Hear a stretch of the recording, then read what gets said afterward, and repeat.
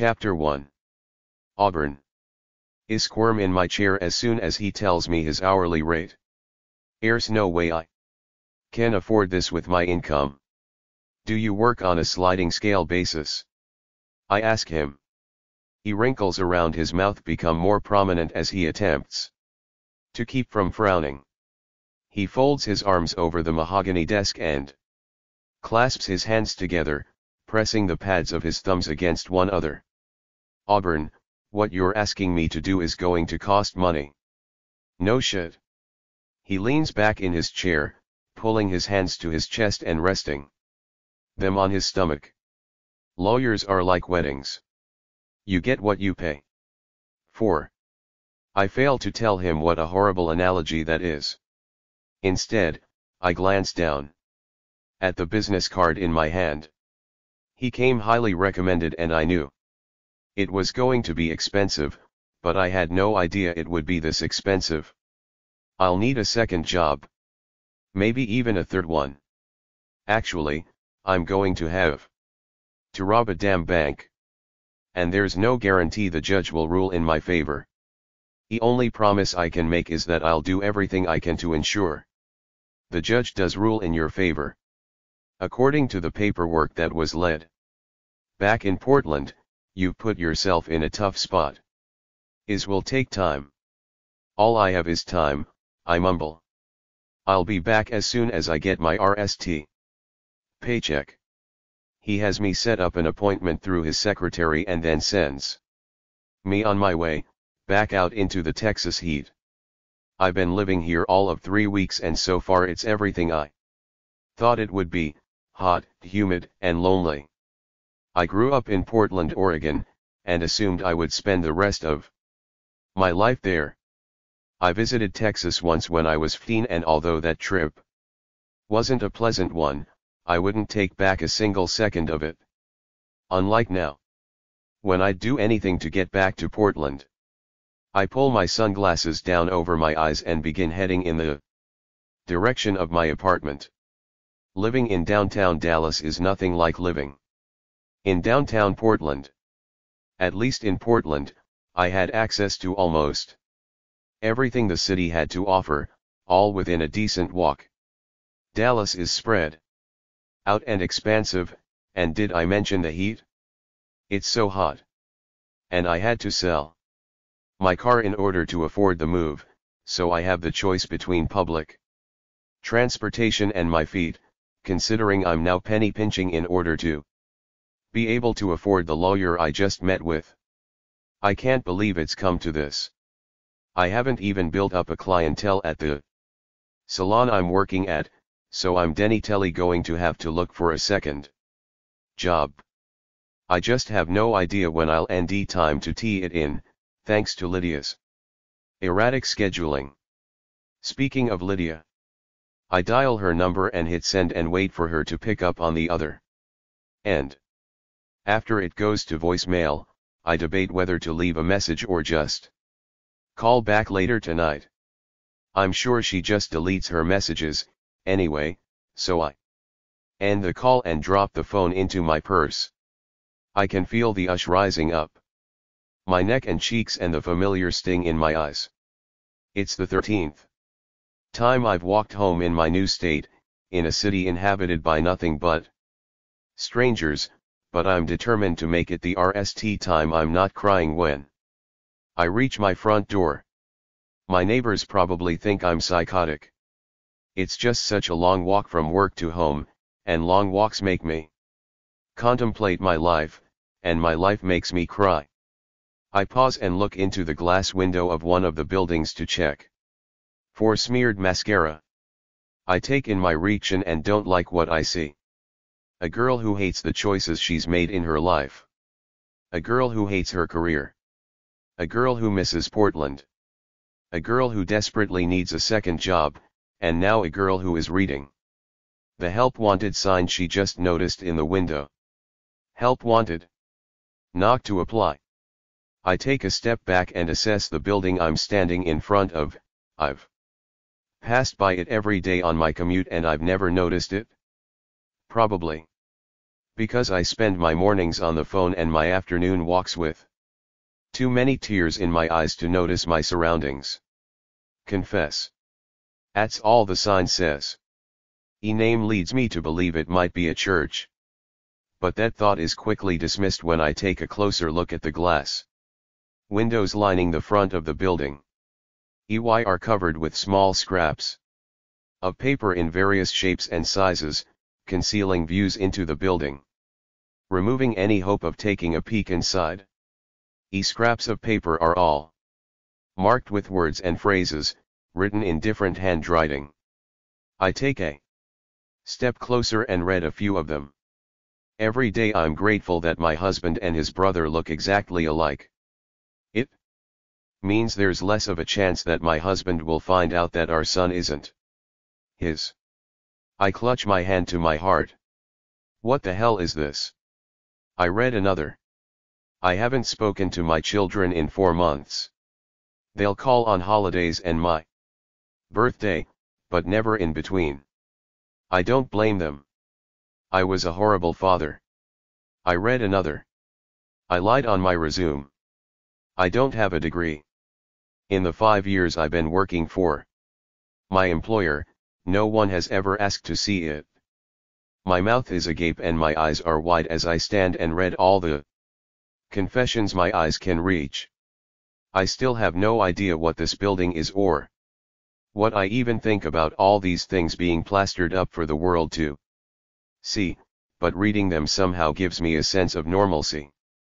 If these are all true, then maybe my life isn't quite as bad as I think it is.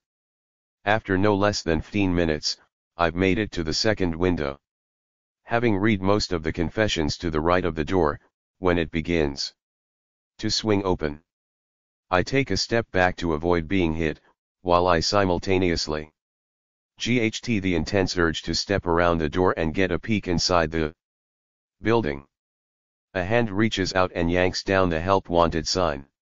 I can hear a marker sliding across the vinyl sign as I remain poised behind the door. Wanting to get a better look at whoever or whatever this place is, I begin to step around the door just as the hand slaps the help wanted sign back onto the window. Help wanted. Knock to apply. Desperately needed. Beat on the damn door. I laugh when I read the alterations made to the sign. Maybe this is fate. I desperately need a second job and whoever this is desperately needs help. Door then opens further, and I'm suddenly under the scrutiny of eyes that I guarantee are more shades of green than I could ND on his paint-splattered shirt. His hair is black and thick and he uses both hands to push it off his forehead, revealing even more of his face. His eyes are wide and full of anxiety at RST, but after taking me in, he lets out a sigh.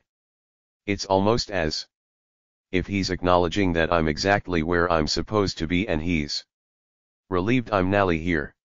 He stares at me with a concentrated expression for several seconds. I shift on my feet and glance away. Not because I'm uncomfortable, but because the way he stares at me is oddly comforting. It's probably the RST time I've felt welcome since I've been back in Texas. Are you here to save me? He asks, pulling my attention back to his eyes. He's smiling, holding the door open with his elbow. He assesses me from head to toe and I can't help but wonder what he's thinking. I glance at the help wanted sign and run through a million scenarios of what could happen if I answer his question with a yes and follow him inside this building. The worst scenario I can come up with is one that would end with my murder. Sadly, that's not enough of a deterrent, considering the month I've had. Are you the one hiring? I ask him. If you're the one applying. His voice is overtly friendly. I'm not used to overt friendliness, and I don't know what to do with it. I have a few questions before I agree to help you, I say, proud of myself for not being so willingly killable. He grabs the help wanted sign and pulls it away from the window. He tosses it inside the building and presses his back against the door, pushing it open as far as it will reach, motioning for me to come inside. We don't really have time for questions, but I promise I won't torture, rape, or kill you. If that helps. His voice is still pleasant, despite his phrase of choice. So is that smile. That shows off 2 rows of almost perfect teeth and a slightly crooked front. Left incisor. But that little awe in his smile is actually my favorite part of him. And his complete disregard for my questions. I hate questions. Might not be such a bad gig. I sigh and slip past him, making my way inside the building. What am I getting myself into? I mutter. Something you won't want to get out of, he says. Door closes behind us, blocking off all the natural lighting in the room. It wouldn't be a bad thing if there were interior lights on, but there aren't. Only a faint glow coming from what looks like a hallway on the other side of the room. As soon as the beat of my heart begins to inform me of how stupid I am for walking into a building with a complete stranger, the lights begin to buzz and occur to life. Sorry. His voice is close, so I spin around just as the RST of the fluorescent lights reach their full power.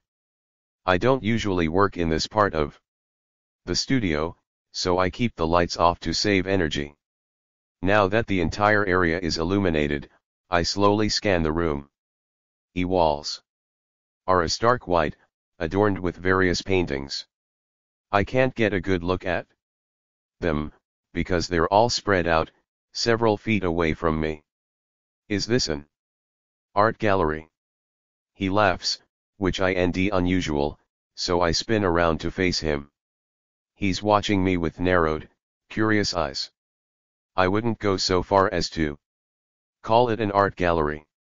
He turns and locks the front door and then walks past me. What size are you? He makes his way across the expansive room, toward the hallway. I still don't know why I'm here, but the fact that he's asking me what size I am has me a little more concerned than I was just 2 minutes ago. Is he wondering what size coffin I'll tee in? How to size the handcuffs? Okay, I'm a lot concerned. What do you mean? Like as in my clothing size? He faces me and walks backward, still heading in the direction of the hallway. Yes, your clothing size. You can't wear that tonight, he says, pointing at my jeans and t-shirt. He motions for me to follow him as he turns to ascend a flight of stairs leading to a room above the one we're in. I may be a sucker for a cute, crooked incisor, but following strangers into unknown territory is where I should probably draw the line.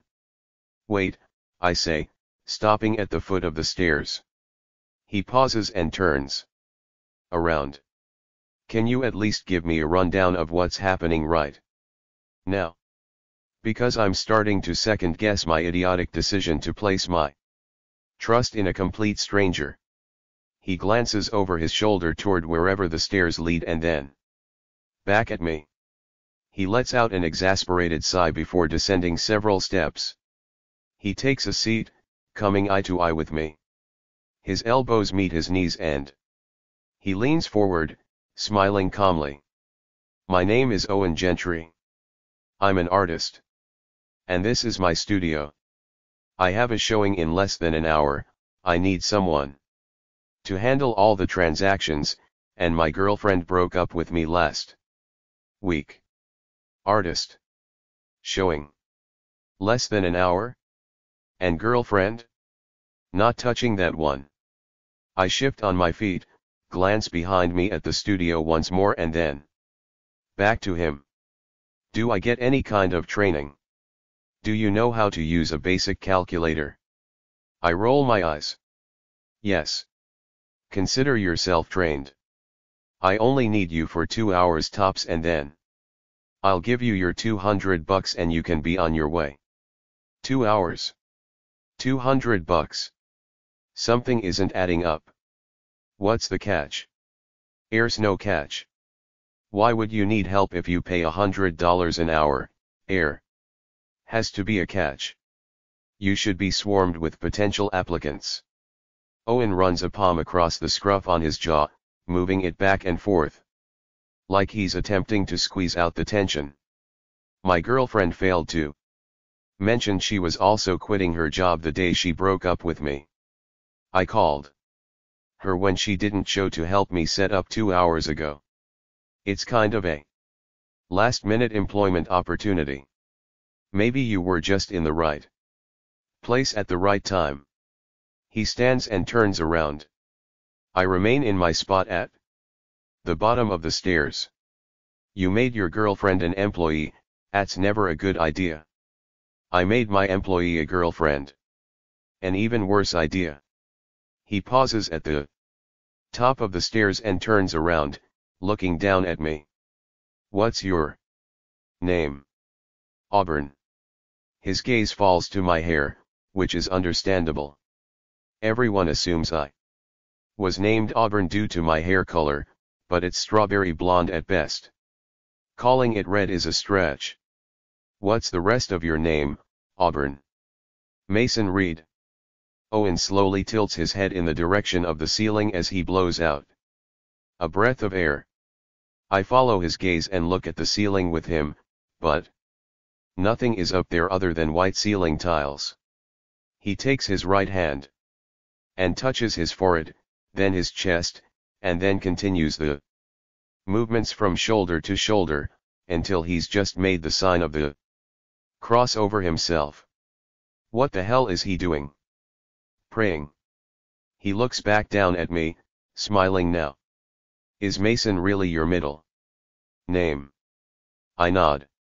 As far as I know, Mason isn't a strange middle name, so I have no idea why he's performing religious rituals. We have the same middle name, he says. I regard him silently, allowing myself to take in the probability of his response. Are you serious? He nods casually and reaches into his back pocket, pulling out his wallet. He descends the stairs once more and hands me his license. I look it over. And sure enough, his middle name is Mason. I press my lips together and hand him back his driver's license. OMG. I try to contain the laughter, but it's hard, so I cover my mouth, hoping I'm being inconspicuous about it. He slides his wallet back into his pocket. His eyebrow raises and he shoots me a look of suspicion. Are you that quick? My shoulders are shaking from the suppressed laughter now. I feel so bad. So bad for him. He rolls his eyes and looks slightly embarrassed in the way he attempts to hide his own smile. He heads back up the stairs much less confidently than before. Is why I never tell anyone my middle name, he mutters. I feel guilty for ending this so funny, but his humility nearly gives me the courage to climb the rest of the stairs. Your initials are really OMG. I bite the inside of my cheek, forcing back the smile I don't want him to see. I reach the top of the stairs and he ignores me, heading straight for a dresser. He opens a drawer and begins rummaging through it, so I take the opportunity to look around the massive room. There's a large bed, probably a king, in the far corner. In the opposite corner is a full kitchen anchored by 2 doors, leading to other rooms. I'm in his apartment. He turns around and tosses me something black. I catch it and unfold it, revealing a skirt. At should T. You and the traitor look about the same size. He walks to the closet and removes a white shirt from a hanger. See if this works. Shoes you have on are any. I take the shirt from him and glance toward the 2 doors. Bathroom. He points to the door on the left. What if they don't T? I ask, worried he won't be able to use my help if I'm not dressed professionally. $200 isn't easy to come by. If they don't tea, we'll burn them along with everything else she left behind. I laugh and make my way to the bathroom. Once I'm inside, I pay no attention to the actual bathroom itself as I begin to change into the clothes he gave me. Luckily, they tee perfectly. I look at myself in the full-length mirror and cringe at the disaster that is my hair. I should be embarrassed to call myself a cosmetologist. I haven't touched it since I left the apartment this morning, so I do a quick X and use one of Owen's combs to pull it up into a bun. I fold the clothes I just removed and set them on the countertop. When I exit the bathroom, Owen is in the kitchen, pouring 2 glasses of wine. I contemplate whether or not I should tell him I'm a few weeks shy of being old enough to drink, but my nerves are screaming for a glass of wine right now. Fitz, I say, walking toward him. He lifts his eyes and stares at my shirt for much longer than it takes to acknowledge whether or not a shirt ts. He clears his throat and looks back down at the wine he's pouring. Looks better on you, he says. I slide onto the stool, ding to hide my smile. It's been a while since I've been complimented and I've forgotten how good it feels. You don't mean that? You're just bitter over your breakup. He pushes a glass of wine across the bar. I'm not bitter, I'm relieved. And I absolutely mean it. He raises his glass of wine, so I raise mine. 2. Ex-girlfriends and new employees. I laugh as our glasses clink together. Better than ex-employees and new girlfriends. He pauses with his glass at his lips and watches me sip from mine. When I'm nished, he grins, and Nally takes a sip. As soon as I set my wine glass back down on the countertop, something soft grazes my leg. My initial reaction is to scream, which is exactly what happens. Or maybe the noise that comes out of my mouth is more of a yelp. Either way, I pull both of my legs up and look down to see a black, long-haired cat rubbing the stool I'm seated on. I immediately lower my legs back to the oar and bend over to scoop up the cat. I don't know why, but knowing this guy has a cat eases my discomfort even more. It doesn't seem like someone could be dangerous if they own a pet. I know that isn't the best way to justify being in a stranger's apartment, but it does make me feel better. What's your cat's name? Owen reaches over and runs his fingers through the cat's mane. Owen. I immediately laugh at his joke, but his expression remains calm. I pause for a few seconds, waiting for him to laugh, but he doesn't. You named your cat after yourself? Seriously? He looks at me and I can see the slightest smile playing at the corner of his mouth. He shrugs, almost bashfully. She reminded me of myself. I laugh again. She? You named a girl cat Owen. He looks down at Owen cat and continues to pet her as I hold her. SHH, he says quietly. She can understand you. Don't give her a complex. As if he's right, and she can actually hear me making fun of her name. Owen cat jumps out of my arms and lands on the oar. She disappears around the bar, and I force myself to wipe the grin off my face. I love that. He named a female cat after himself. Who does that? I lean my arm on the counter and rest my chin in my hand. So what do you need me to do tonight, OMG? Owen shakes his head and grabs the bottle of wine, storing it in the refrigerator. You can start by never again referring to me by my initials. After you agree to that, I'll give you the rundown of what's about to happen. I should feel bad, but he seems amused. Deal. First of all, he says, leaning forward across the bar, how old are you? Not old enough for wine. I take another sip. Oops, he says dryly. What do you do? Are you in college? He rests his chin in his hand and waits for my response to his questions. How are these questions preparing me for work tonight? He smiles. His smile is exceptionally nice when accompanied by a few sips of wine. He nods once and stands straight. He takes the wine glass from my hand and sets it back down on the bar. Follow me, Auburn Mason. Read. I do what he asks, because for $100 an hour, I'll do almost anything. Almost.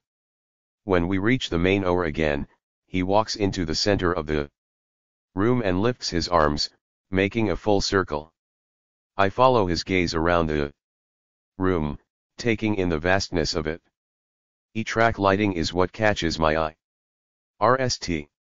Each light is focused on a painting adorning the stark white walls of the studio, pulling the focus to the art and nothing else. Well, there really isn't anything else. Just floor-to-ceiling white walls, a polished concrete floor, and art. It's both simple and overwhelming. Is my studio. He pauses and points to a painting. That's the art. He points to a counter on the other side of the room. That's where you'll be most of the time. I'll work the room and you ring up the purchases. That's pretty much it. He explains it all so casually, as if anyone is perfectly capable of creating something of this magnitude. He rests his hands on his hips and waits for me to absorb it all. How old are you? I ask him. His eyes narrow and he dips his head slightly before looking away. 21. He says it like his age embarrasses him. It's almost as if he doesn't like that he's so young and already has what appears to be a successful career. I would have guessed much older. His eyes don't seem like the eyes of a 21-year-old. Eyre dark and deep, and I have the sudden urge to plunge into their depths so I can see everything he's seen. I glance away and place my attention on the art. I walk toward the painting closest to me, growing more and more aware of the talent behind the brush with each step. When I reach it, I suck in a breath. It's somehow sad and breathtaking and beautiful all at once. The painting is of a woman who seems to encompass both love and shame and every single emotion in between. What do you use besides acrylics? I ask, taking a step closer.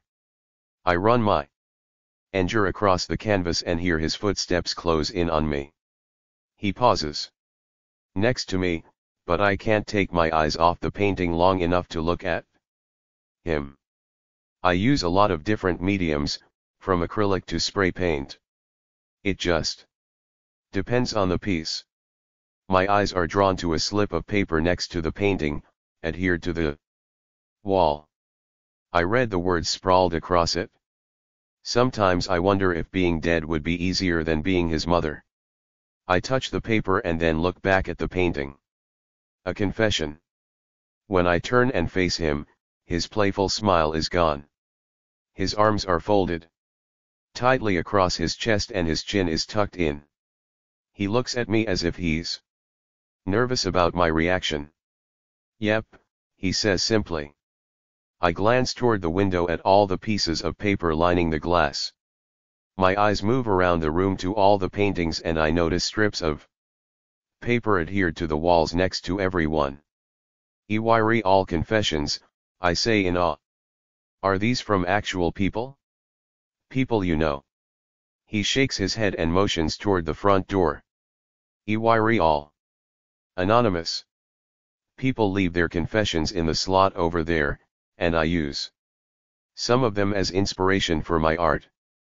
I walk to the next painting and look at the confession before I even look at the interpreted piece. I've never let anyone see me without makeup. My greatest fear is what I'll look like at my funeral. I'm almost certain I'll be cremated, because my insecurities run so deep, they'll follow me into the afterlife. Thank you for that, Mother. I immediately move my attention to the painting. It's incredible, I whisper, spinning around to take in more of what he's created. I walk to the window of Confessions and ND1 written in red ink. And highlighted. I'm scared I'll never stop comparing my life without him to how my life was when I was with him. I'm not sure if I'm more fascinated by the confessions, the art, or the fact that I feel like I can relate to everything in here. I'm a very closed-off person. I rarely share my true thoughts with anyone, regardless of how helpful it might be for me. Seeing all of these secrets and knowing that these people have more than likely never shared these with anyone, and never will, makes me feel a sense of connection to them. A sense of belonging. In a way, the studio and the confessions remind me of Adam. Tell me something about yourself that no one else knows. Something I can keep for myself. I hate how I always tie Adam into everything I see and do, and I wonder if and when that will ever go away. It's been years since I last saw him. 5 years since he passed away. 5 years, and I'm wondering if, like the confession in front of me, I'll forever be comparing my life with him to my life without him. And I wonder if I'll ever not be disappointed. Chapter 2. Owen. She's here. Right here, standing in my studio, staring at my art. I never thought I'd see her again. I was so convinced that the likelihood of our paths ever crossing was minimal, I can't even remember the last time I thought about her. But here she is, standing right in front of me. I want to ask her if she remembers me, but I know she doesn't. How could she when we never even exchanged words? I remember her, though. I remember the sound of her laughter, her voice, her hair, even though her hair used to be a lot shorter. And even though I felt like I knew her back then, I never really got a good look at her face. Now that I'm seeing her up close, I have to force myself not to stare too hard. Not because of her unassuming beauty, but because it's exactly how I imagined she would look up close. I tried to paint her once, but I couldn't remember enough about her to niche it. I have a feeling I may attempt it again after tonight. And I already know I'll call the painting More in One. She moves her attention to another painting and I look away before she catches me staring at her. I don't want it to appear too obvious that I'm trying to figure out which colors to blend together to create her unique shade of skin tone, or whether I would paint her with her hair up or down. There are so many things I should be doing right now other than staring at her. What should I be doing? Showering. Changing. Preparing for all the people who are about to show up for the next 2 hours.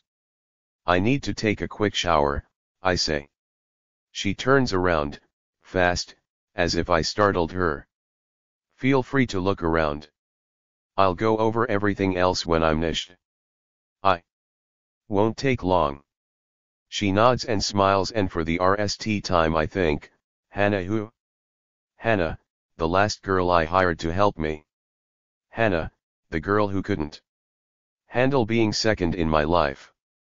Hannah, the girl who broke up with me last week. I hope Auburn isn't like Hannah. There were so many things I didn't like about her, and that isn't how it should be. Hannah disappointed me when she spoke, which is why we spent a lot of our time together not speaking. And she always made it a point to tell me that her name, when spelled backward, was still Hannah. A palindrome, I said the rest time she told me. She looked at me, perplexed, and that's when I knew I could never love her. What a waste of a palindrome she was, that Hannah. But I can already tell that Auburn isn't like Hannah. I can see the layers. of depth in her eyes. I can see the way my art moves her by the way she focuses on it, ignoring everything else around her. I hope she isn't like Hannah at all. She already looks better in Hannah's clothes than Hannah did. Another palindrome. I walk into the bathroom and look at her clothes, and I want to walk them back downstairs to her. I want to tell her never mind, that I want her to wear her own clothes tonight, not Hannah's clothes. I want her to be herself, to be comfortable, but my customers are wealthy and elite and they expect black skirts and white shirts. Not blue jeans and this pink, is it pink? Or red, top that makes me think of Mrs. Dennis, my high school art teacher. Mrs. Dennis loved art. Mrs. Dennis also loved artists. And one day, after seeing how incredibly talented with a brush she thought I was, Mrs. Dennis loved me. Her shirt was pink or red, or maybe both, that day, and that's what I remember as I look down at Auburn's shirt, because Mrs. Dennis, who she was not a palindrome, but her name spelled backwards was still very fitting, because Dennis equals sinned, and that's precisely what we did. We sinned for an entire hour. She more so than me. And don't think that hasn't been a confession turned into a painting. It was one of the RST I ever sold. I named it She Sinned With Me. Hallelujah. But alas, I don't want to think about high school or Mrs. Dennis or palindrome Hannah because they are the past and this is the present, and Auburn is somehow both. She would be shocked if she knew how much of her past has affected my present, which is why I won't be sharing the truth with her. Some secrets should never turn into confessions. I know that better than anyone. I'm not sure what to do with the fact that she just showed up at my doorstep, wide-eyed and quiet, because I don't know what to believe anymore. Half an hour ago I believed in coincidences and happenstance. Now, the idea that her being here is simply a coincidence is laughable. When I make it back downstairs, she's standing statue still, staring up at the painting I call You Don't Exist, God. And if you do, you should be ashamed. I wasn't the one who named it, of course. I'm never the one who names the paintings. EY are all titled by the anonymous confessions that inspire them. I don't know why, but this confession inspired me to paint my mother. Not as I remember her, but how I imagined she looked when she was my age. And the confession didn't remind me of her because of her religious views. Words just reminded me of how I felt in the months following her death. I'm not sure if Auburn believes in God, but something about this painting got to her. A tear rolls down her cheek and slides slowly toward her jaw. She hears me, or maybe she sees me stand beside her, because she brushes her cheek with the back of her hand and takes a breath. She seems embarrassed to have connected with this piece. Or maybe she's just embarrassed that I saw her connect with it. Instead of asking her what she thinks of the painting, or why she's crying, I just stare at the painting with her. I've had this one for over a year. And just yesterday decided to put it in today's showing. I don't usually keep them for this long, but for reasons I don't understand, this one was harder to give up than the rest. All hard to give up, but some more so than others. Maybe I'm afraid that once they leave my hands, the paintings will be misunderstood, unappreciated. It was a fast shower, she says. She's trying to change the subject, even though we weren't speaking out loud. We both know that even though we've been quiet, the subject for the last few minutes has been her tears and what prompted them and why do you love this piece so much, Auburn? I take fast showers, I say, and realize my response is unimpressive and why am I even trying to be impressive? I turn and face her and she does the same, but not before looking down at her feet rst, because she's still embarrassed that I saw her connect with my art. I love that she looked at her feet rst, because I love that she's embarrassed. In order to be embarrassed, a person has to care about the opinions of others rst. That means she cares about my opinion, even if only a fraction.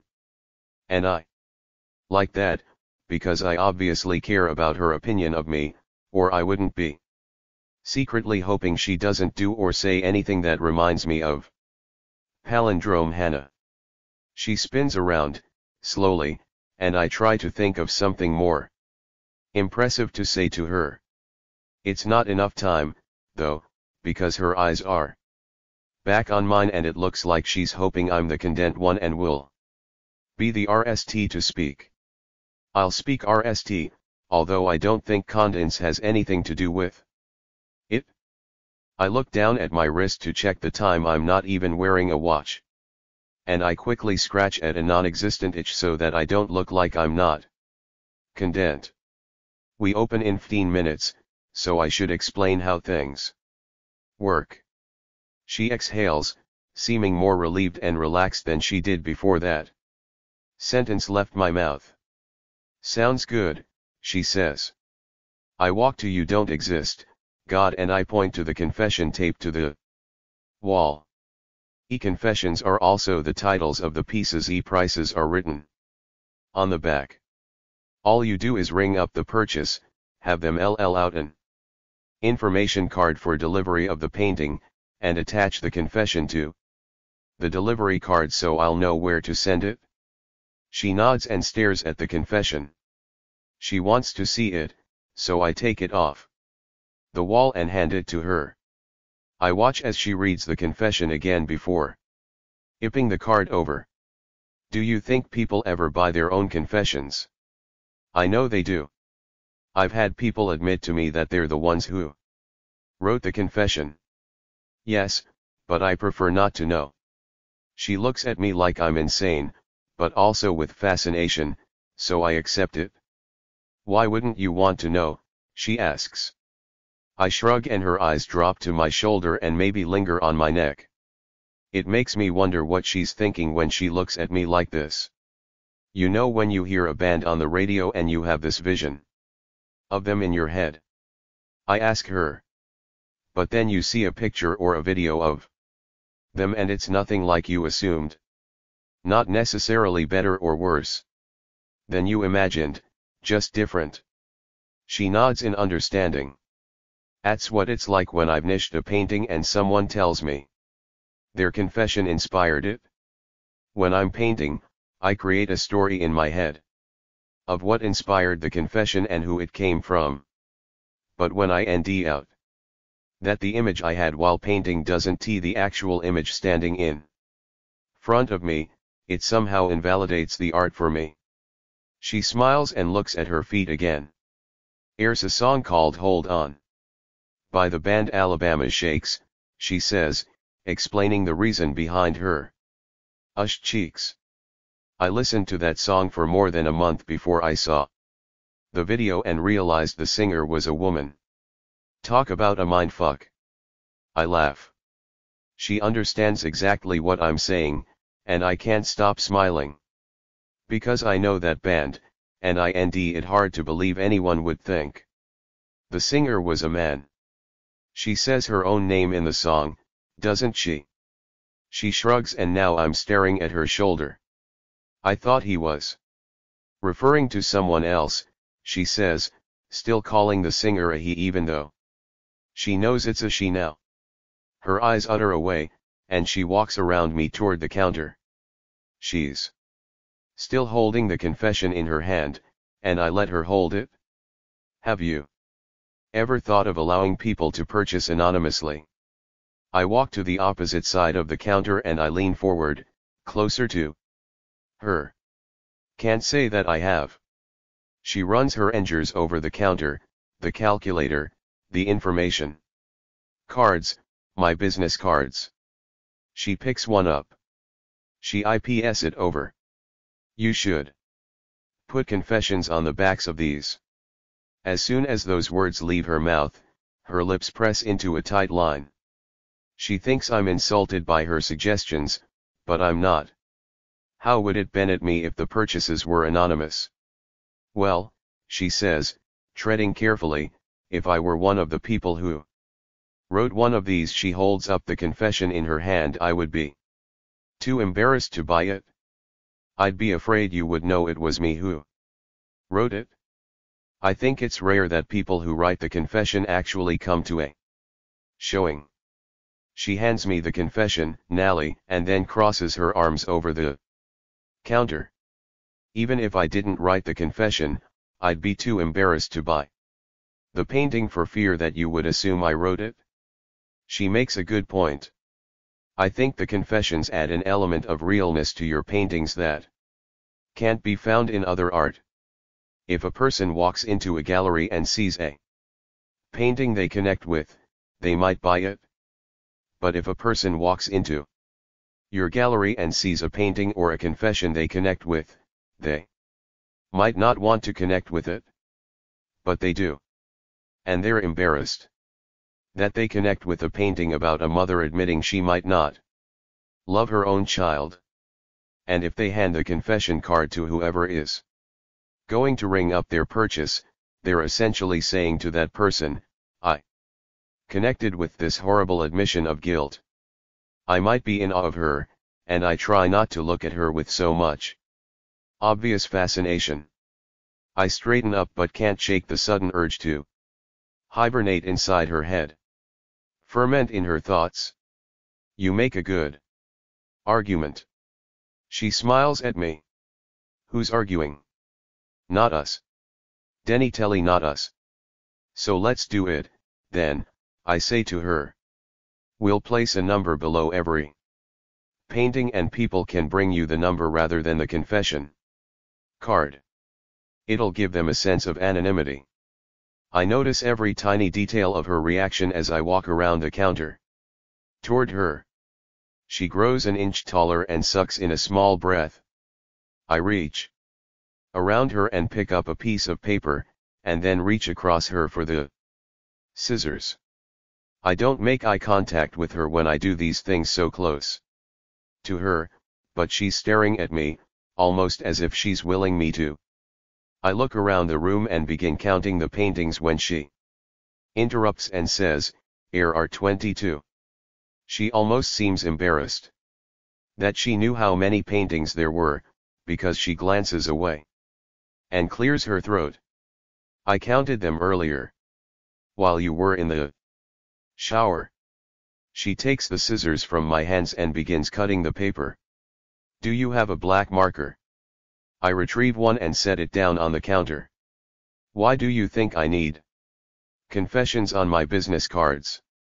She continues to meticulously cut the squares while she answers me. E-confessions are fascinating.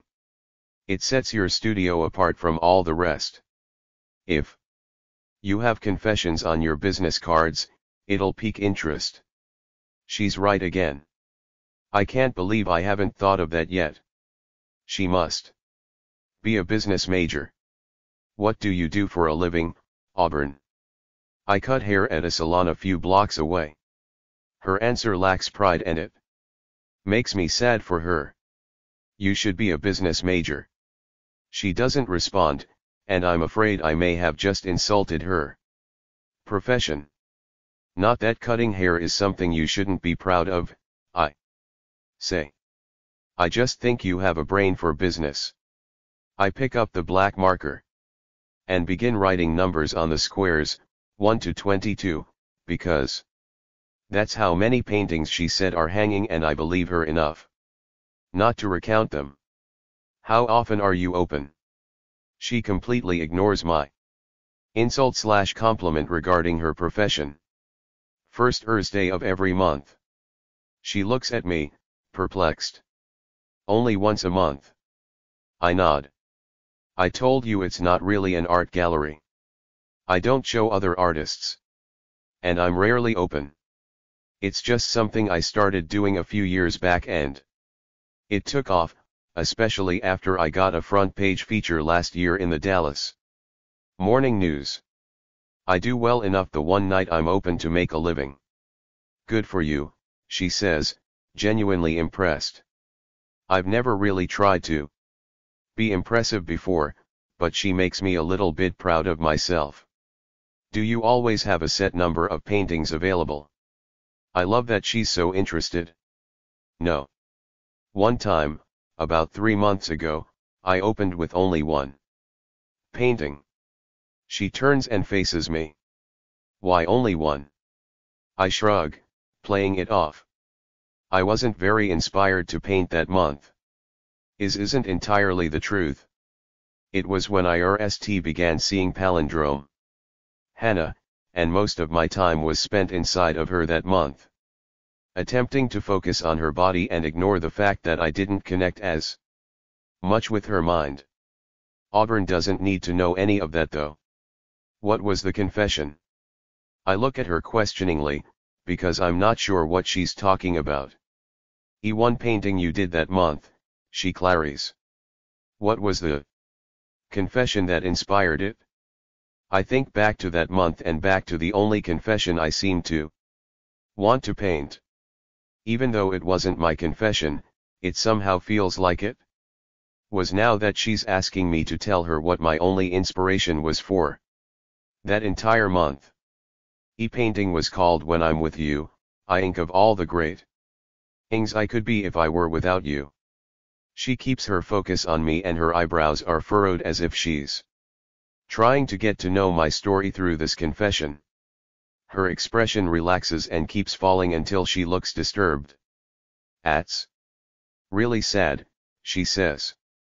She glances away, either to hide that this confession bothered her or to hide that she's still trying to decipher me through the confession. She glances at some of the paintings closest to us so that she's not looking directly at me anymore. We're playing a game of hide and seek and the paintings are home base, apparently. You must have been extremely inspired this month, because 22 is a big number. That's almost a painting a day. I want to say, just wait until next month, but I don't. Some of these are old paintings weren't all made this month. I reach around her again, for the tape this time, but it's different. It's different.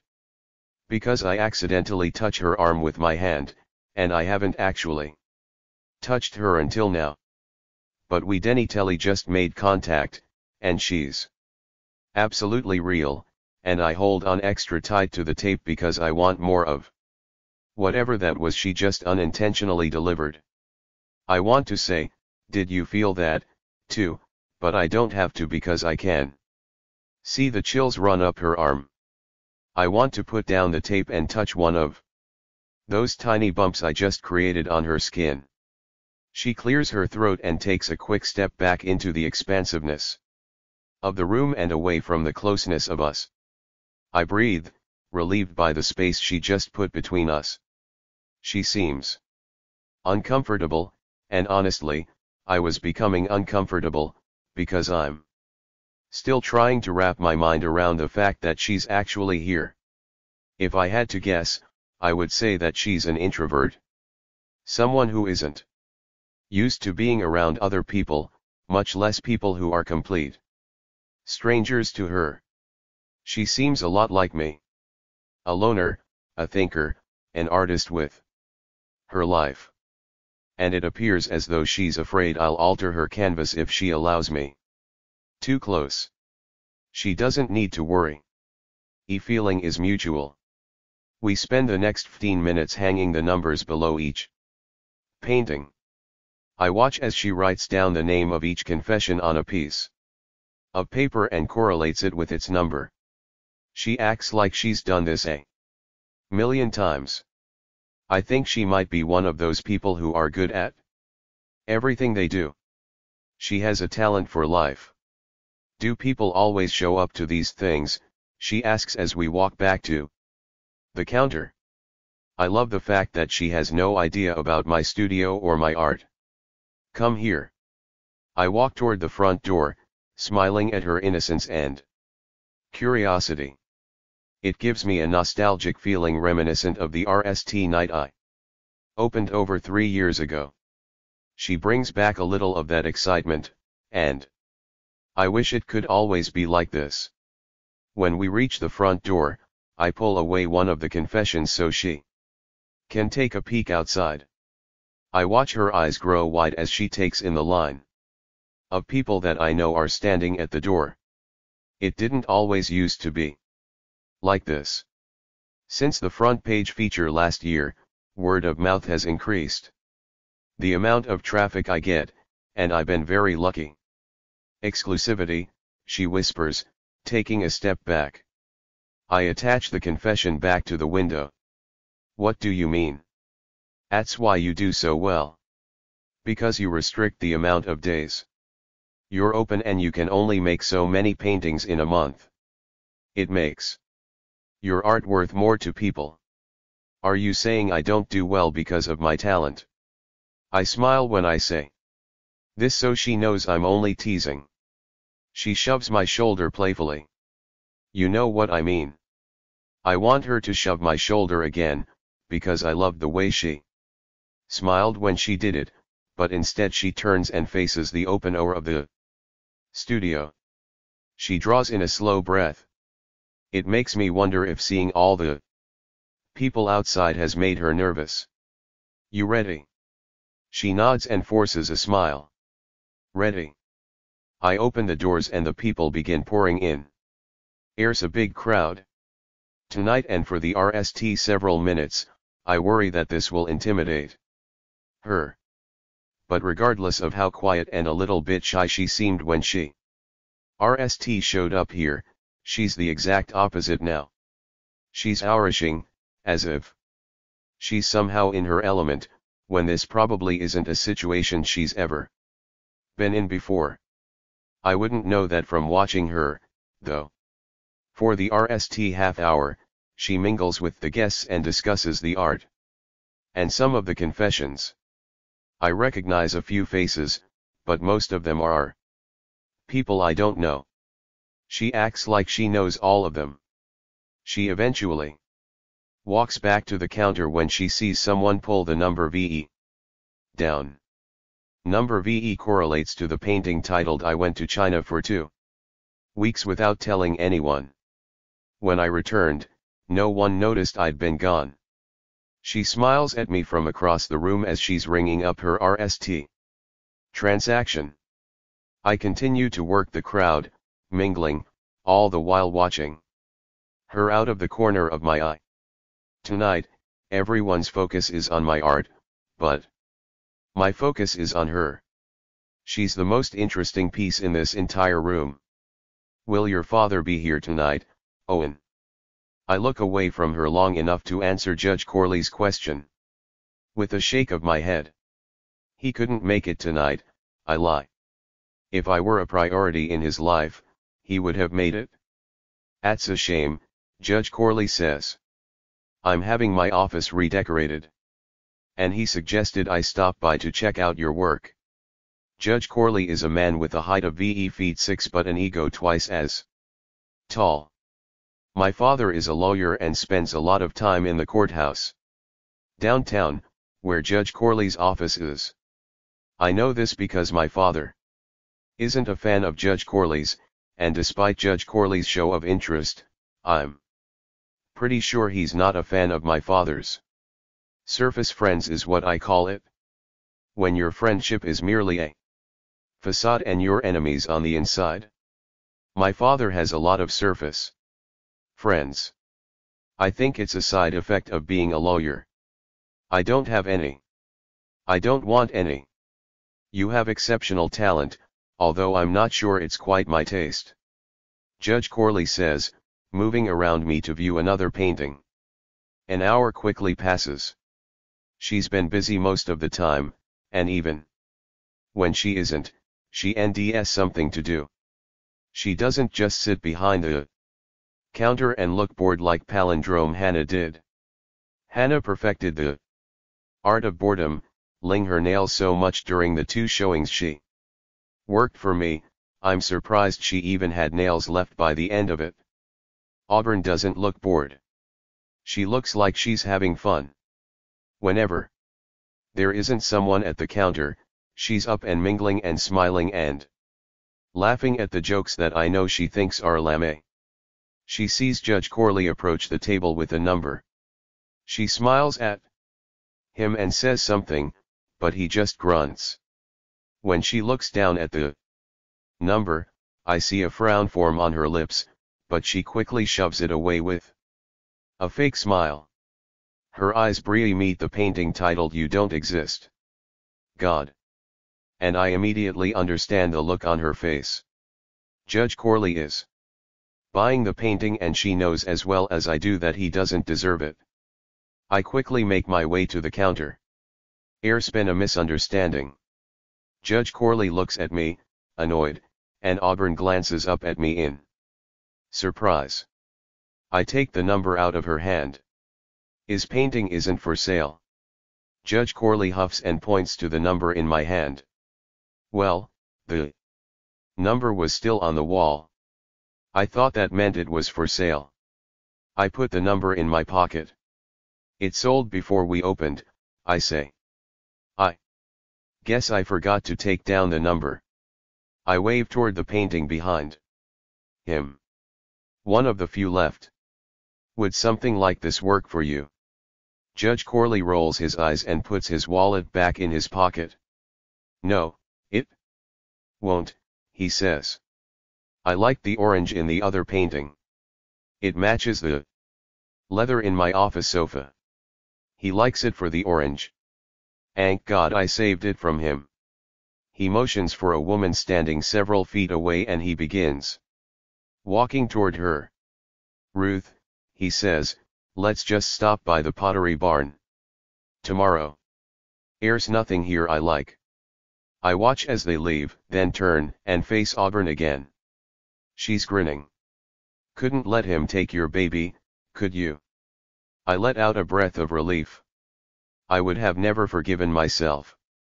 She glances behind me at someone approaching, so I step aside and let her work her magic. Another half hour passes and most of the paintings have been purchased when the last person leaves for the night. I lock the door behind them. I turn around and she's still standing behind the counter, organizing the sales. Her smile is huge and she isn't trying to hide it at all. Whatever stress she walked into the studio with, it's not plaguing her right now. Right now, she's happy and it's intoxicating. You sold 19, she says, almost in a squeal. OMG, Owen. Do you realize how much money you just made? And do you realize I just used your initials in my sentence? I laugh because yes, I realize how much money I just made, and yes, I realize she just used my initials in a sentence. But it's okay, because she was adorable doing it. She also must have a natural ability to conduct business. Because I can honestly say I've never sold 19 paintings in one night. So I ask, hopeful that this won't be the last time she helps me. You busy next month? She's already smiling, but my job offer makes her smile even bigger. She shakes her head and looks up at me. I'm never busy when it comes to $100 an hour. She's counting the money, separating the bills into piles. She takes 2 of the $100 bills and holds them up, smiling. SAR. Mine. She folds them and tucks them into the front pocket of her, or palindrome Hannah's, shirt. My high from the night begins to fade the moment I realize she's nished, and I don't know how to prolong the time between us. I'm not ready for her to leave yet, but she's tucking the cash away in a drawer and stacking the orders into a pile on the counter. It's after 9, I say. You're probably starving. I use this as an opening to see if she wants something to eat, but her eyes immediately grow wide and her smile disappears. It's already after 9. Her voice is full of panic and she quickly turns and sprints for the stairs. She takes them 2 at a time. I had no idea she was capable of displaying so much urgency. I expect her to come rushing back down the stairs with the same haste. But she doesn't, so I make my way toward the stairs. When I reach the top step, I can hear her voice. "I'm so sorry," she says. I know. She's quiet for several seconds, and then she sighs. "Okay, that's okay. I'll talk to you tomorrow." When the call comes to an end, I walk up the stairs, curious what kind of phone call could cause someone to feel so much panic.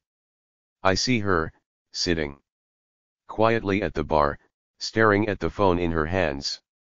I watch her wipe away the second tear tonight, and I immediately dislike whoever was on the other end of that call. I don't like the person who made her feel this way, when just a few minutes ago she couldn't stop smiling. She lays her phone face down on the bar when she notices me standing at the top of the stairs. She isn't sure if I saw that tear just now. I did, so she forces a smile. "Sorry about that," she says. She's really good at hiding her true emotions. So good, it's scary. "It's okay," I say. She stands up and glances toward the bathroom. She's about to suggest that it's time to change her clothes and go home. I'm scared if she does that, I'll never see her again. We have the same middle name. It could be fate, you know. I have a tradition, I tell her. I'm lying, but she seems like the type of girl who wouldn't want to break a guy's tradition. My best friend is the bartender across the street. I always go have a drink with him after my showings are over. "I want you to come with me." She glances at the bathroom once more. Based on her hesitation, I can only conclude that either she doesn't frequent bars or she's just not sure if she wants to go to one with me. "EY also serve food," I say, attempting to downplay the fact that I just asked her to a bar for a drink. "Appetizers mostly, but they're pretty good. And I'm starving." She must be hungry because her eyes light up when I mention appetizers. "Do they have cheese sticks?" she asks. I'm not sure if they have cheese sticks, but I'll say anything at this point, just to spend a few more minutes with her. Best in town." Again, her expression is hesitant. She glances down at the phone in her hands and then looks back up at me. She bites her bottom lip. Embarrassed. I should probably call my roommate RST. Just to let her know where I am. I'm usually home by now. Of course. She looks down at her phone and dials a number. She waits for the other person to pick up. "Hey," she says into the phone. "It's me." She smiles at me reassuringly. "I'll be late tonight, I'm having drinks with someone." She pauses for a second and then looks up at me with a twisted expression.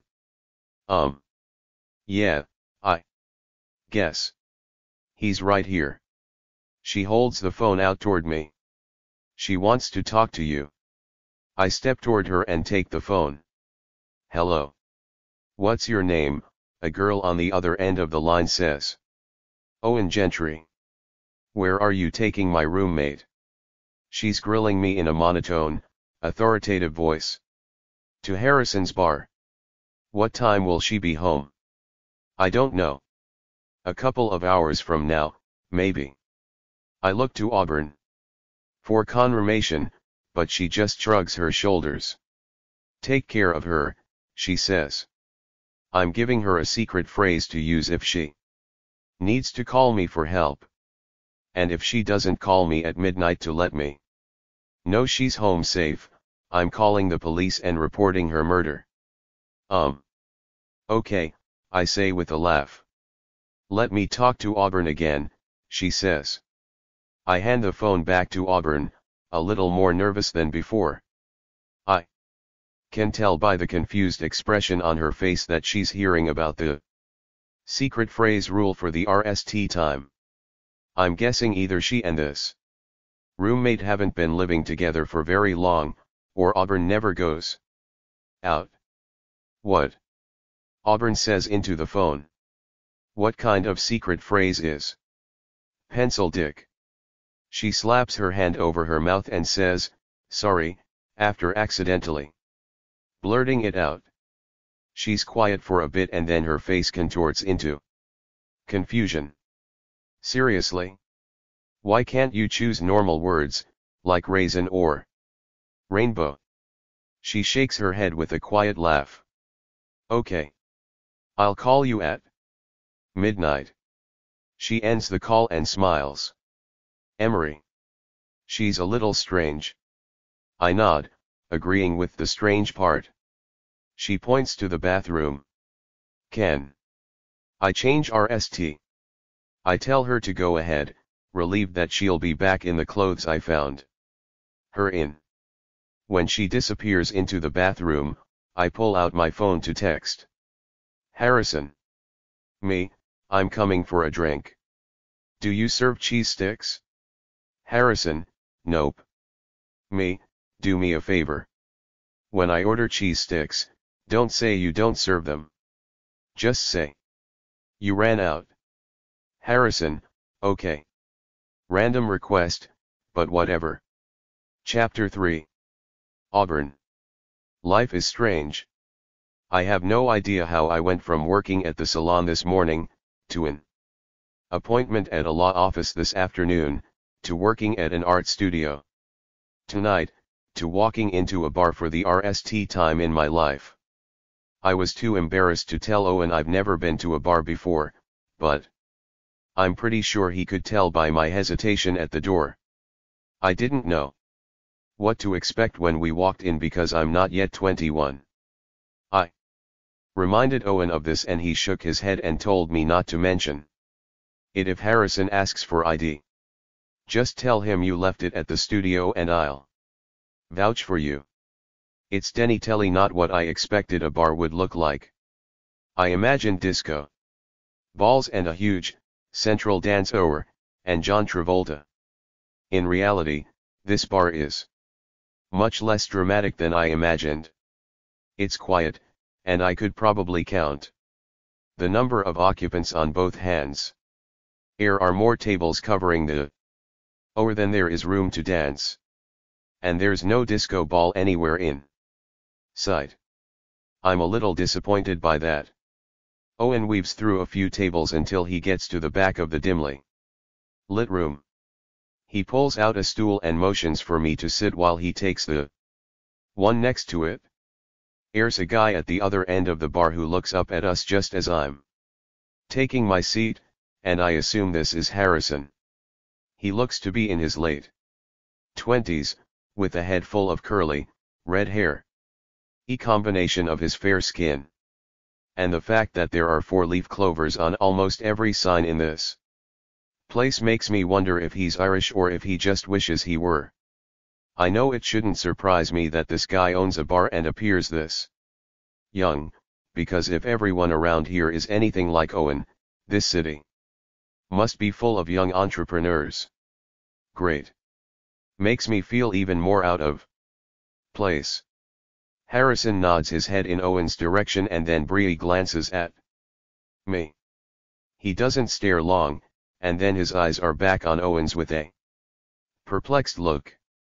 I don't know what has this guy confused, but Owen ignores the look he shoots him and turns to face me. You were great tonight, he says. His chin is resting in his hand and he's smiling. His compliment makes me smile back, or maybe it's just him. He's got such an innocent, charming vibe. The way his eyes crinkle in the corners makes his smile seem more genuine than other people's. So were you. We both just continue to smile at each other and I realize that although bars aren't typically my scene, I'm actually enjoying myself. I haven't in so long, and I don't know why Owen seems to extract a whole different side of me, but I like it. I also know that I have so many other things I should be focusing on right now, but it's one night. One drink. What harm can it do? He lays his arm on the bar and swivels his chair until he's facing me foolin'. I do the same, but the chairs are really close together and our knees end up overlapping. He adjusts himself until one of my knees is between both of his, and one of his is between both of mine. We aren't too close and it's not as though we're rubbing our legs together, but they're denny-telly touching. And it's kind of an intimate way to be seated with someone I barely know.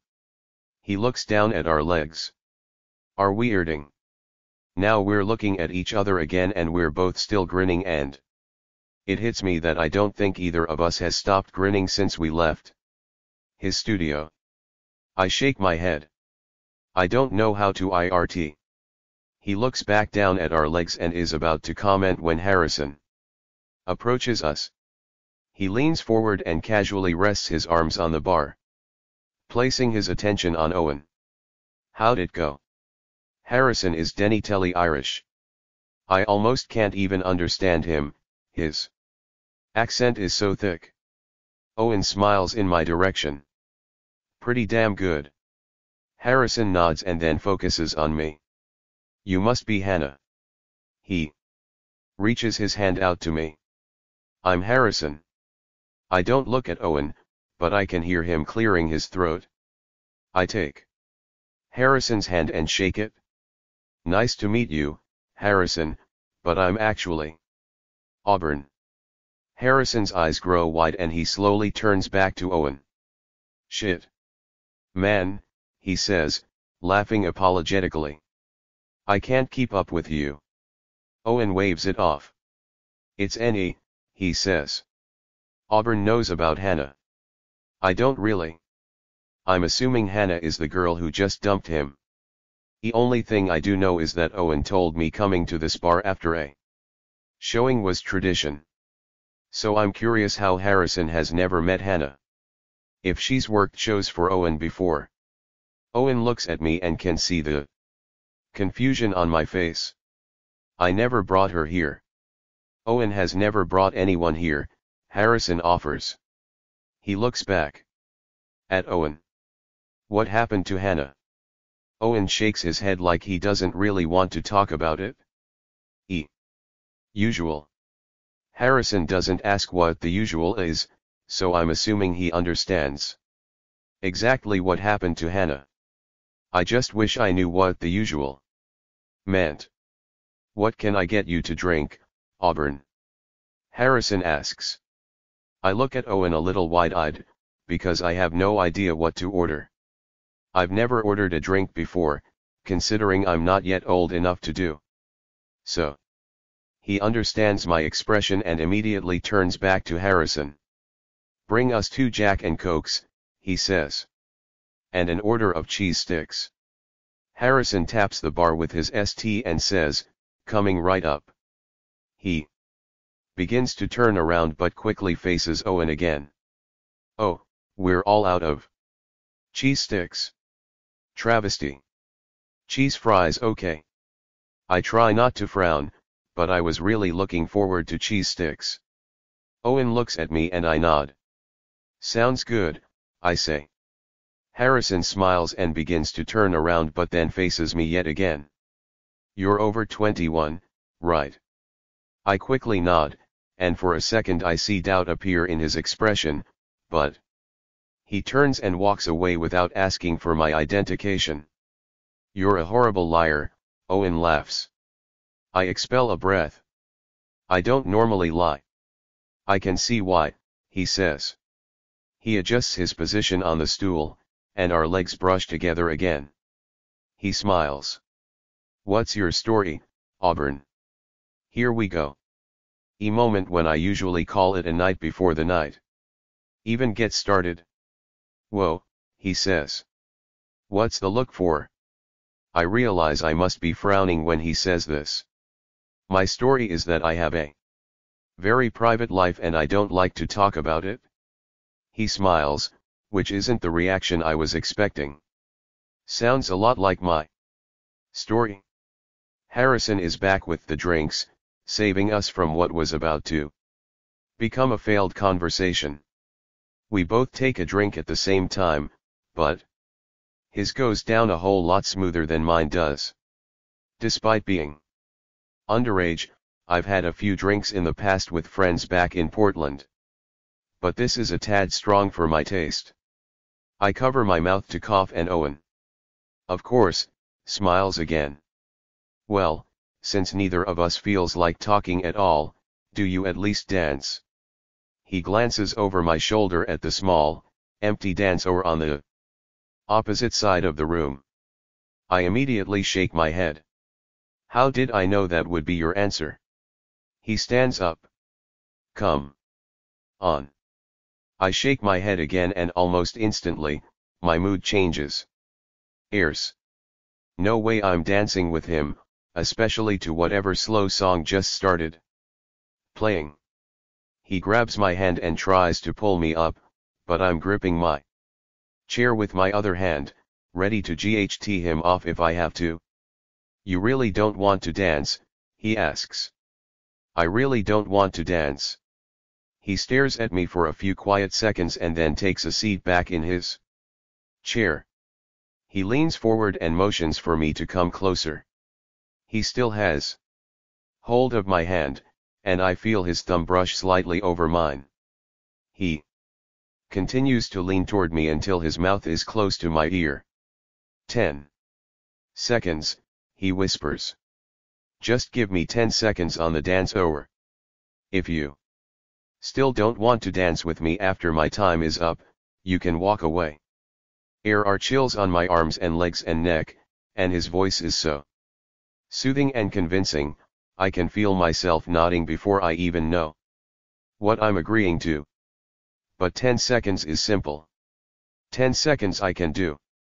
10 seconds isn't enough time to embarrass myself.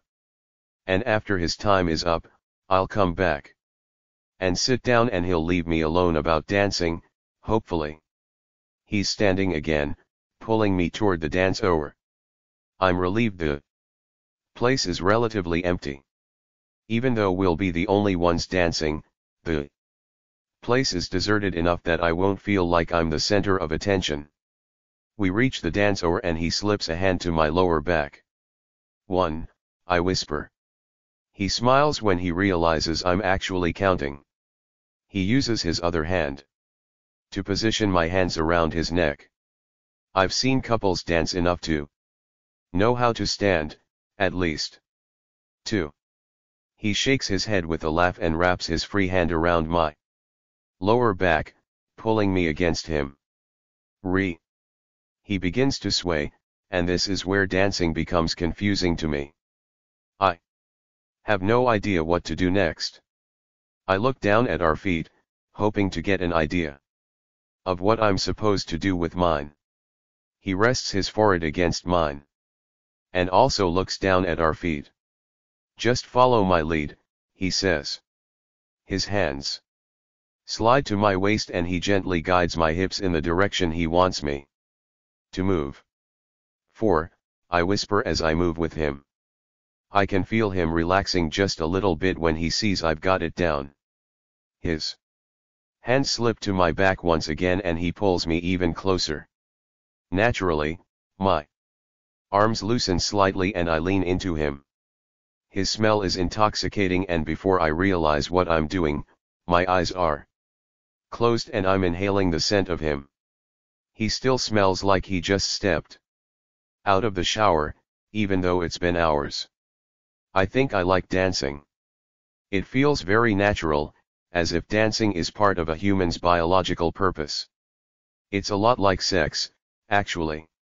I have about as much experience with sex as I do with dancing, but I definitely remember every moment I spent with Adam. It can be very intimate, the way two bodies come together and Somehow know exactly what to do and exactly how to tee while doing it. I can feel my pulse getting faster and warmth spreading over me, and it's been so long since I've felt this way. I wonder if it's the dancing that's doing this to me or if it's Owen. I've never slow danced before, so I have no other dance to compare it to. The only thing I have to measure this feeling against is the way Adam used to make me feel, and this is pretty close to that. It's been a long time since I've wanted someone to kiss me. Or maybe it's just been a long time since I've allowed myself to feel this way. Owen lifts his hand to the back of my head and lowers his mouth to my ear. It's been 10 seconds, he whispers. Do you want to stop? I shake my head softly. I can't see his face, but I know he's smiling. He pulls me against his chest and rests his chin on top of my head. I close my eyes and breathe him in. Again.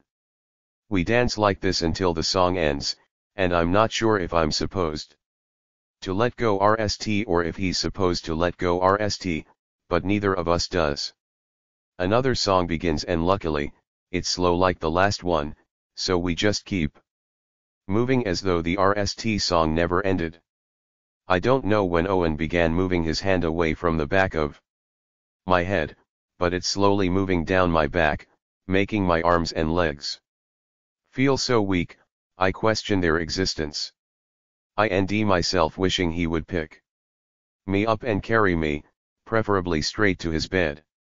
His initials are very appropriate for the way he's making me feel right now. I want to whisper, OMG, over and over. I pull away from his chest and look up at him. He's not smiling right now. He's piercing me with eyes that seem 1,000 shades darker than when we walked into this bar. I unlock my hands, and I slide one against his neck.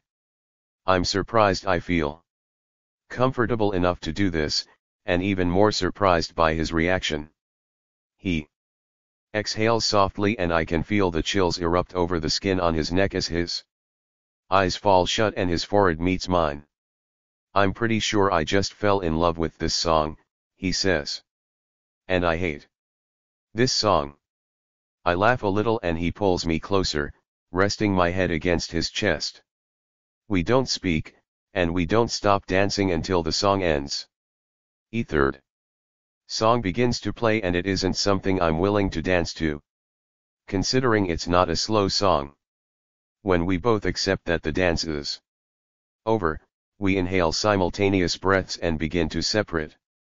His expression is full of concentrated intent, and as much as I like his smile, I also really like it when he looks at me like this. My arms leave his neck and his hands leave my waist and we're both standing on the dance floor, staring at each other awkwardly, and I'm not sure what to do now. The thing about dancing, he says, folding his arms across his chest, is that no matter how good it feels when you're doing it, it's always extremely awkward when it's over. It makes me feel good to know that it's not just me who doesn't know what to do now. His hand touches my shoulder, and he urges me back toward the bar. We have drinks to finish and fries to eat, I add. He didn't ask me to dance again. In fact, as soon as we got back to the bar, he seemed like he was in a hurry to get out of there. I ate most of the fries, while he chatted with Harrison a little more. He could tell I wasn't really digging my drink, so he nished it for me. Now we're walking back outside. And it feels a little bit awkward again, like when the dance came to an end. Only now, it's the entire night that's coming to an end, and I hate that I really don't want to say goodbye to him yet. But I'm certainly not about to suggest we go back to his studio. Which way is your place? He asks. My eyes swing to his and I'm shocked by his forwardness. You aren't coming over, I immediately say. Auburn, he says, laughing, it's late. I'm offering to walk you home, not Asking to spend the night. I inhale, embarrassed at my assumption. Oh. I point to the right. I'm about 15 blocks that way. He smiles and waves a hand in that direction, and we both begin walking.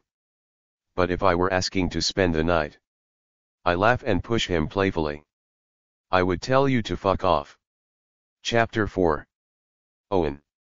If I were 11 years old again, I would shake my magic 8-ball and ask it silly questions, like does Auburn Mason read like me? Does she think I'm cute? And I might be making assumptions based on the way she's looking at me right now, but I expect the answer would be it is decidedly so. We continue walking away from the bar, toward her apartment, and considering it's quite a few blocks away, I can probably think of enough questions between here and there to get to know her a whole lot better. One thing I've been wanting to know most since I saw her standing in front of my studio tonight is why she's back in Texas. You never told me why you moved to Texas. She looks alarmed by my comment, but I don't know why. I never told you I wasn't from Texas. I smile to cover up my mistake. I shouldn't know she isn't from Texas. Because as far as she knows, I know nothing about her other than what she's told me tonight. I do my best to hide what's really going through my head. Because if I were to come clean with her now, it would make me look like I've been hiding something from her for the majority of the night. I have. But it's too late for me to admit that now. You didn't have to tell me. Your accent told me. She watches me closely, and I can tell she's not going to answer my question, so I think of a different question to replace that one, but the next question is even more rushed. Do you have a boyfriend? She quickly looks away and it makes my heart sting because for some reason, she looks guilty. I assume this means she does have a boyfriend, and dances like the one I just shared with her shouldn't happen with girls who have boyfriends. No. My heart instantly feels better. I smile again, for about the millionth time since I saw her at my door tonight. I don't know if she knows this about me yet, but I hardly ever smile. I wait for her to ask me a question, but she's quiet. Are you gonna ask me if I have a girlfriend? She laughs. No. She broke up with you last week. Oh, yeah. I forgot we've already visited the subject. Lucky me. That's not very nice, she says with a frown. I'm sure it was a hard decision for her. I disagree with a shake of my head. It was an easy decision for her. It's an easy decision for all of them. She pauses for a second or two, eyeing me warily before she begins walking again. All of them. I realize this doesn't make me sound good, but I'm not about to lie to her. Plus, if I tell her the truth, she might continue to trust me and ask me even more questions. Yes. I get broken up with a lot. She squints her eyes and scrunches her nose up at my response. Why do you think that is, Owen? I try to pad the harshness of the sentence about to come out of my mouth by speaking softer, but it's not a fact I necessarily want to admit to her. I'm not a very good boyfriend. She looks away, probably not wanting me to see the disappointment in her eyes. I saw it anyway, though. What makes you a bad boyfriend? I'm sure there are lots of reasons, but I focus on the most obvious answers. I put a lot of other things before my relationships. For most girls, not being a priority is a pretty good reason to end things. I glance at her to see if she's still frowning or if she's judging me. Instead, she has a thoughtful look on her face and she's nodding. So Hannah broke up with you because you wouldn't make time for her. That's what it boiled down to, yes. How long were the two of you together? Not long. A few months. Maybe. Did you love her? I want to look at her, to see the look on her face after she asks me this question, but I don't want her to see the look on my face. I don't want her to think my frown means I'm heartbroken, because I'm not. If anything, I'm sad that I couldn't love her. I think love is a hard word to Dean, I say to her. You can love a lot of things about a person but still not love the whole person. Did you cry? Her question makes me laugh. No, I didn't cry. I was pissed. I get involved with these girls who claim they can handle it when I need to lock myself up for a week at a time. And when it actually happens, we spend the time we are together ding about how I love my art more than I love them. She turns and walks backwards so she can peg me with her stare. Do you love your art more? I look straight at her this time. Absolutely. Her lips curl up into a hesitant grin, and I don't know why this answer pleases her. It disturbs most people. I should be able to love people more than I love to create, but so far that hasn't happened yet. What's the best anonymous confession you've ever received? We haven't been walking long. We aren't even to the end of the street. But the question she just asked could open up a conversation that could last 4 days. That's a tough one. Do you keep all of them? I nod. I've never thrown one away. Even the awful ones. Gets her attention. Dean awful. I glance over my shoulder to the end of the street and look at my studio. I don't know why the thought to show her even crosses my mind, because I've never shared the confessions with anyone. But she isn't just anyone. When I look at her again, her eyes are hopeful. I can show you some, I say. Her smile widens with my words, and she immediately stops heading in the direction of her apartment in favor of my studio. Once upstairs, I open the door and let her cross the threshold that has, up to this point, only been crossed by me. Is the room I paint in. Is the room I keep the confessions in. Is the room that is the most private part of me. In a way, I guess you could say this room holds my confession. There are several paintings in here I've never shown anyone. Paintings that will never see the light of day like the one she's looking at right now. She touches the canvas and runs her fingers over the face of the man in the picture. She traces his eyes, his nose, his lips. Isn't a confession, she says, reading the piece of paper attached to it. She glances at me. Who is this? I walk to where she is and stare at the picture with her. My father. She gasps quietly, running her fingers over the words written on the slip of paper. What does nothing but blues mean? Her fingers are now trailing over the sharp white lines in the painting. And I wonder if anyone has ever told her that artists don't like it when you touch their paintings. That's not true in this case, because I want to watch her touch every single one of them. I love how she can't seem to look at one without feeling it with both her eyes and her hands. She looks up at me expectantly, waiting for me to explain what the title of this one means. It means nothing but lies. I walk away before she can see the expression on my face.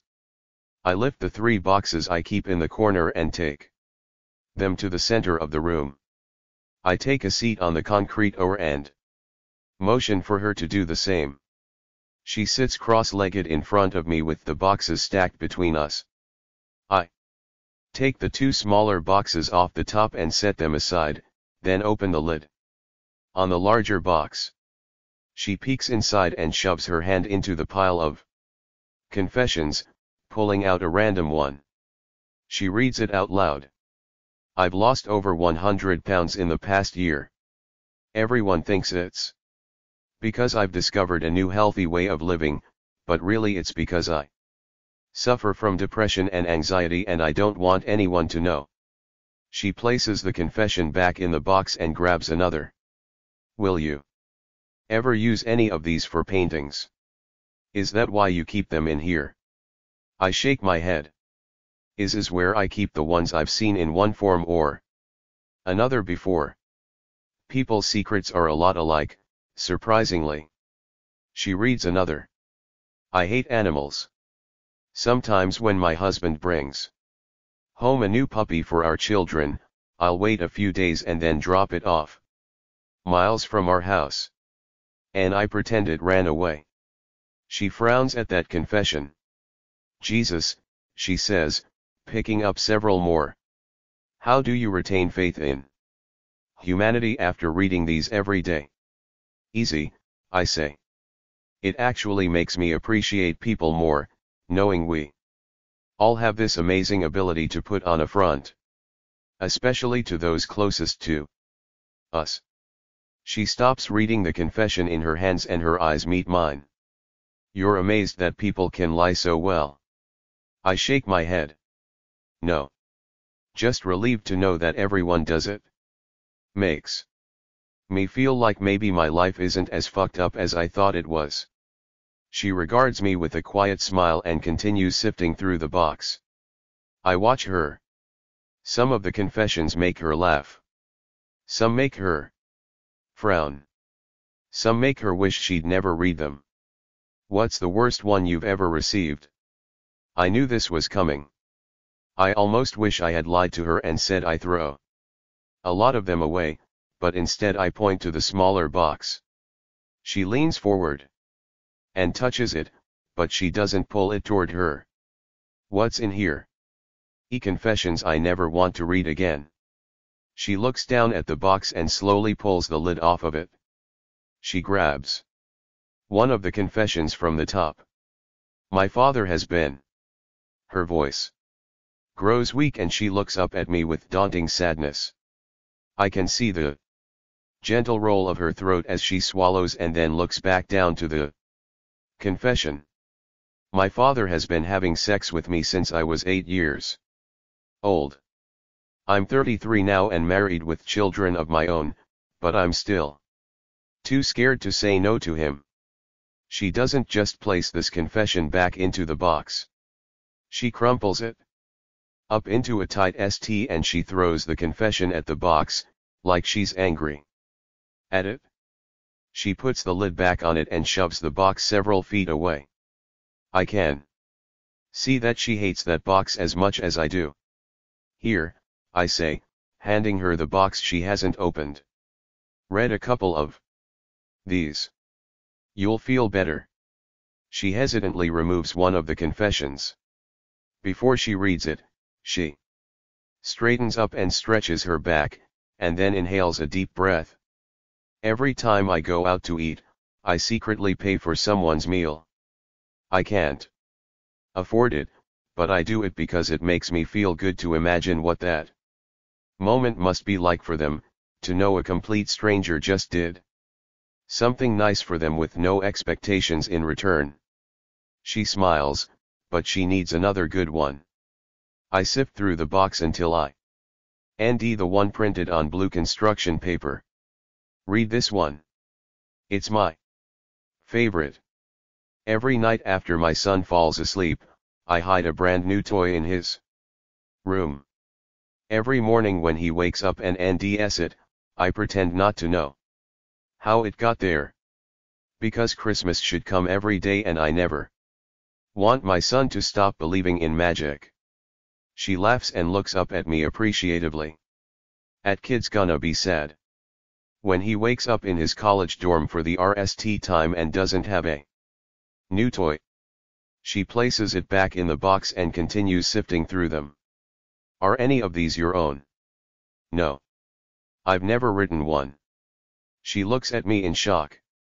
Never. I shake my head and she tilts hers in confusion. That's not right. Owen. She immediately stands and leaves the room. I'm confused as to what's going on, but before I take the time to stand up and follow her, she returns. "Here," she says, handing me a sheet of paper and a pen.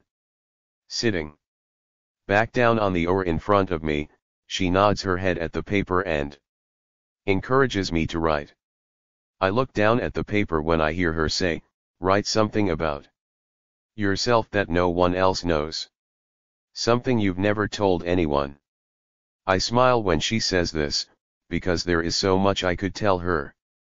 So much that she probably wouldn't even believe, and so much I'm not even sure I want her to know. "Here." I tear the paper in half and hand a piece of it to her. "You have to write one, too." I write mine RST, but as soon as I'm done, she takes the pen from me. She writes hers without hesitation. She folds it and begins to throw it in the box, but I stop her. "We have to trade." She immediately shakes her head. "You aren't reading mine," she says. RMLY. She's so adamant, it makes me want to read it even more. It's not a confession if no one reads it. It's just an unshared secret. She shoves her hand inside the box and releases her confession into the pile of other confessions. You don't have to read it in front of me in order for it to be considered a confession. She grabs the paper out of my hands and shoves it into the box along with hers and all the others. You don't read any of the others as soon as they write them. She makes a good point, but I'm extremely disappointed that I don't know what she just wrote down.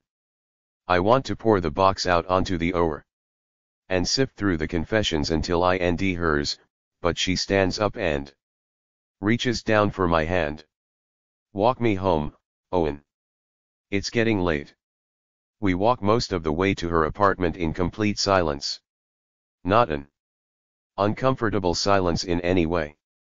I think we're both quiet because neither of us is ready to say goodbye just yet. She doesn't pause when we reach her apartment building in order to say goodbye to me. She keeps walking, expecting that I'll follow her. I do. I follow behind her, all the way to apartment 1408. I stare at the pewter number plaque on her door, and I want to ask her if she's ever seen the horror movie 1408, with John Cusack. But I'm afraid if she's never heard of it, she might not like that there's a horror movie with the same name as her apartment number. She inserts her key into the lock and pushes open the door. After it's open, she turns around to face me, but not before motioning toward the apartment number. "Eerie, huh? You ever seen the movie?" I nod. I wasn't going to bring it up. She glances at the number and sighs. "I found my roommate online, so she already lived here." Believe it or not, Emery had a choice between 3 apartments and actually chose this one because of the creepy correlation to the movie. That's a little disturbing. She nods and inhales a breath. She's different. She looks down at her feet. I inhale and look up at the ceiling. Our eyes meet in the middle, and I hate this moment. I hate it because I'm not finished talking to her, but it's time for her to go. It's way too soon for a kiss, but the discomfort of a RST date coming to an end is there. I hate this moment because I can feel how uncomfortable she is as she waits for me to tell her good night. Rather than do the expected, I point inside her apartment. "Mind if I use your restroom before I head back?" That's platonic enough but still gives me an excuse to talk to her a little more. She glances inside, and I see a ash of doubt cross her face because she doesn't know me, and she doesn't know that I would never hurt her, and she wants to do the right thing and protect herself. I like that. It makes me worry a little less, knowing she has a semblance of self-preservation. I smile innocently. I already promised I wouldn't torture, rape, or kill you. I don't know why this makes her feel better, but she laughs. Well, since you promised, she says, holding the door open wider, allowing me inside her apartment. But just in case, you should know I'm very loud. I can scream like Jamie Lee Curtis. I shouldn't be thinking about what she sounds like when she's loud. But she brought it up. She points me in the direction of her restroom, and I walk inside, closing the door behind me. I grip the edges of her sink while looking in the mirror. I try to tell myself again that this is nothing more than a coincidence. Her showing up at my doorstep tonight. Her connecting with my art. Her having the same middle name as I do. It could be fate, you know.